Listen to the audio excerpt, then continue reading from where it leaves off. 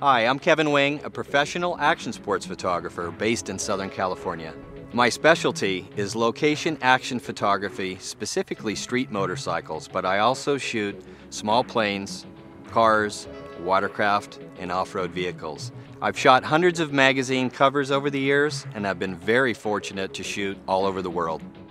Today we're going to be shooting action photos with Canon's new EOS 5DS. While the Canon EOS 1DX has been my go-to camera for most fast action situations, the 5DS has some great features that lend itself to more than just studio or landscape photography. The 5DS's biggest asset is obviously the 50.6 megapixel resolution.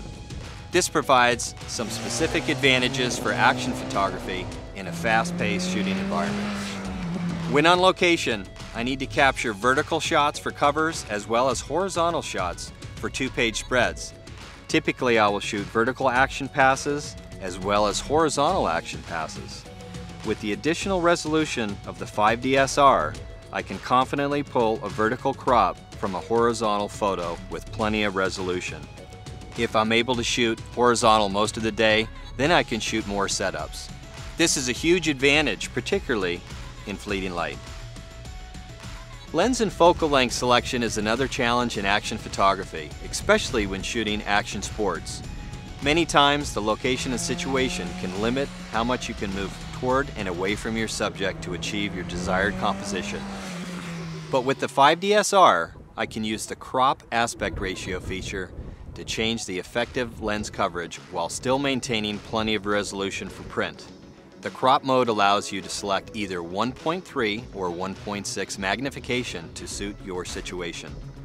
For example, that turns a 300mm f2.8 into the equivalent of a 390mm in the 1.3 times mode, and 480mm in the 1.6 mode.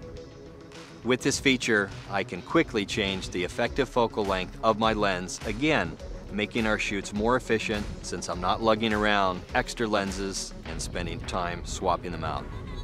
And in many cases, I won't need anything bigger than a 300mm. When shooting fast-moving subjects, nailing focus can be challenging depending on how you are framing your shot. Personally, I use a mix of auto and manual focus. But when shooting autofocus, it's critical to have a system that can keep up with the action and allow you to customize its settings to give you the best chance of nailing the shot.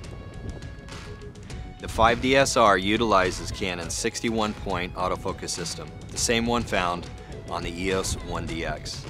I have all the flexibility to select the various modes, AF points, and cases to work for each situation, just like I'm used to on the 1DX. The 5DS also shoots a respectable 5 frames per second. While that's not as blazing fast as the 12 frames per second on the 1DX, it's still plenty fast for most situations. At the end of the day, for me, the 5DS does a great job at bridging the gap between medium format quality and the sports-focused DSLR.